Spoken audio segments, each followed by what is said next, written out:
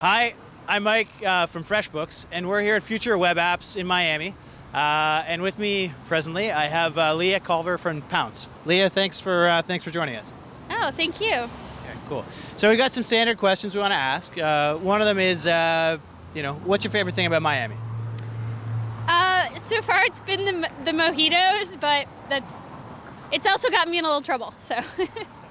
Yeah, okay, fair enough.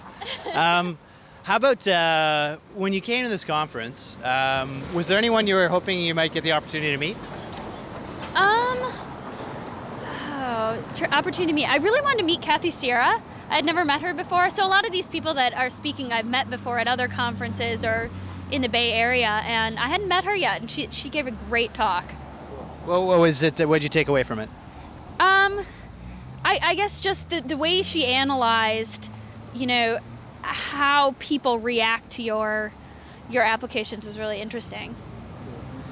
Cool. Nothing too specific. Okay, so can you tell us a little bit about the application that you're building, Pownce? So the idea behind Pownce is that it's what I call a social messaging application. So it's basically it's a social network and it's focused on messaging. So you make friends like you do on a social network, and then you can then send messages of type message, or you can send links, or you can send files, or you can send events. So we have like different types. So. Okay, for someone who that wouldn't immediately be obvious to what the benefit of that is, like, can you describe some of the use cases and why that might be helpful? Oh, sure. So say you're surfing the web, you come across an awesome link, and you want to share it with, your set of friends. You can, post it to Pownce, send it to your friends. It's not super important. Like, you don't want to bug them via IM, and you don't want to send an email because kind of a big hassle, but it's like, oh, this funny thing I saw on YouTube, I'll send it to my friends. So that's really like the most common use case, I guess. But there's also events. So you're having an event coming up, and like you just want to send it to your friends. You don't want to send an email. You don't want to go through the hassle of doing a big invite system or whatever. You just put it on Pownce. It's an event. People can show up. So is this something that is sort of open all day long and becomes part of your all-day workflow? Yeah, no, it becomes sort of this. It's not super important, you don't have to know it right now, but it's sort of like interesting stuff that's happening with the people you know, but it's not urgent. Like, it doesn't have the urgency of email. Like, you don't have to respond to everything you're getting. We do have private messages, which you do kind of feel more of an obligation to respond, but in the general friends only, it's like you can respond to it, you don't have to, and it's much more like, it's like IM, but without the time critical element too, So why did you start building Pownce? So I've always been fascinated by the idea of sharing stuff online and like sending around links and sending pictures, and like I'm one of those people that sends like lolcats to people and stuff. So I wanted like a way to do that was more fun. Cool. And so you just sat down one day. Do you remember like when the light bulb went off? It doesn't go like that.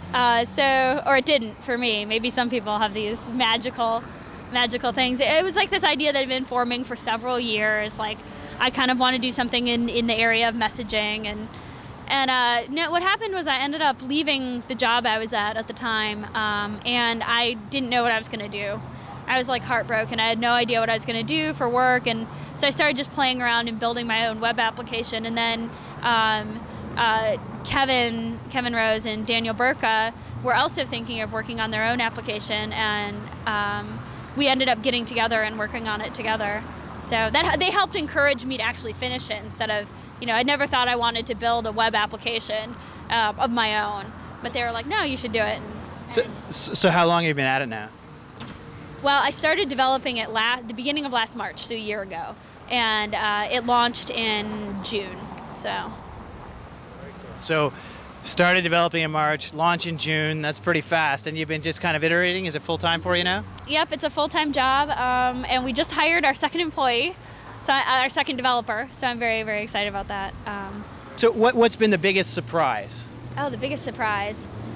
Okay, I don't know if this is a surprise about myself, but I have a fascination with other entrepreneurs, and this is recent. I've had a recent fascination with moguls and tycoons, like people who are entrepreneurs but like extreme.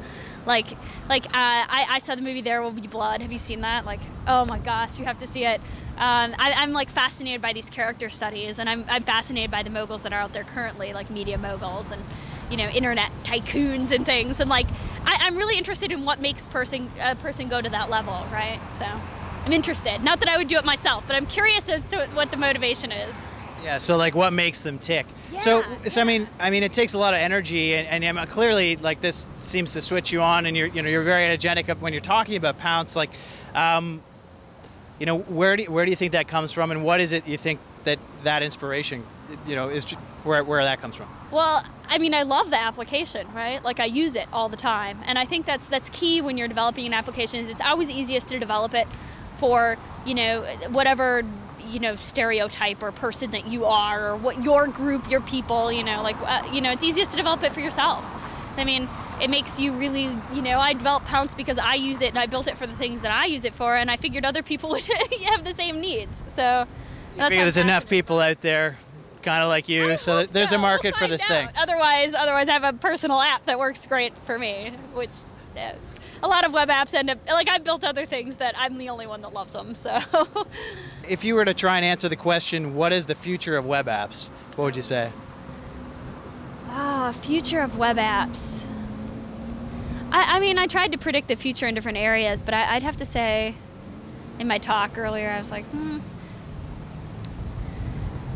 small apps, simple apps. We'll see them getting simpler and more single-functioned. Single function applications, yeah, cool. That work with other applications, like you can plug them into other things. If you were to say, tell me about something that you think you've noticed in recent memory that's really cool, what would it be?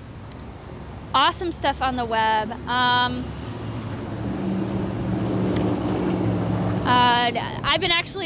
was just talking to the Social Thing guy, so it's in my head. So Matt from Social Thing is pretty fun. I've been liking that, but it's in private beta until next week, so you have to check it out. It combines all your sort of sites together, so I can see my Flickr photos and my Pownce stuff or my contacts, all their stuff too. So it really combines all the stuff together. It's kind of fun. Cool. So if you now put on your thinking cap, or maybe just your your visionary kind of goggles, being an entrepreneur, and you look into the future, and assuming the web is still around in 20 years, what does the user experience look like? Oh gosh, I really hope that people are wearing little glasses and typing like this, and like they're wearing their computers, and it's like part of their brain, and like, so when they want to go to Wikipedia or whatever, they're just like infinitely smart because they can use the power, kind of like the Borg. I guess I would predict in 20 years I want to see the freaking Borg. Okay. Cool. All right. Better or worse? Thank you. You finished my thought there. You articulated that for me. Okay. Okay. No, good deal. That's cool. All right. So. The leather. I don't know if we want to look like the Borg. Leather. Yeah. Okay. Cool. Do you think that sort of impacted like your outlook on the world at all? As you surround yourself, I know when I go down to San Fran, it's like you're surrounded by people who are all interweb all the time. And, I think it starts to shift your outlook a little. Do you feel that way, or could you describe that if you do? Well, the first year I lived there, it was really exciting. Like, I learned way more in the first year of living in San Francisco about the industry that I'm in than I would have ever anywhere else. Just being around people that talked about it a lot and were excited about it. But it's also, it's good to remain, I like remembering what it's like to not be a super tech geek, right? I remember those days, and I like to keep that in mind when I do work. How do you do that? I mean, a lot of people are like, oh, I think of my mom, or I think of my sister, or I think of my dad, or I think of my grandpa, or whatever. But the thing is, I used to be that way, so I just try and remember, like, would old Leah have understood this? Cool. Okay, Leah, thanks so much for doing this.